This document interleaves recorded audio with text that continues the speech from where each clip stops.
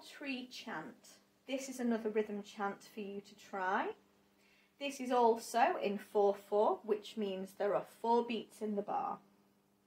There are crotchets, pairs of quavers, individual quavers, and crotchet rests. The individual quavers look like they've got little tails attached to them and they're on their own.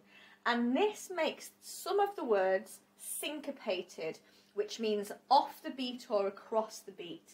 This happens in bar 3 on line 1 and in bar 7 on line 2. It happens at apples that and basket 2. Now you can practice this rhythm, which is 1/2, 1/2, or short, long, short, by saying the word banana, all right, and clapping it. So we're going to practice this. Banana, banana, banana, banana. So when you get to that section, remember that 1/2, 1/2, or short, long, short. Okay, get your clapping hands ready. We're going to say the words and clap together after 4 because we start on beat 1. 1, 2, 3, 4. Here is the tree with leaves so green.